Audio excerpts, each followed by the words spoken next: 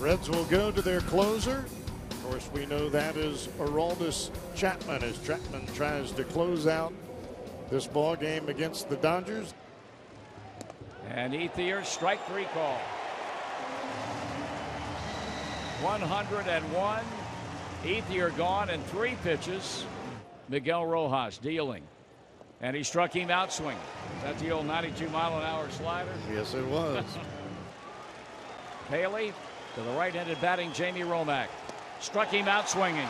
And this one belongs to the Reds. The Dodgers threaten. But Bailey strikes out Rojas and Romack back-to-back for the 26th and the 27th outs of the game.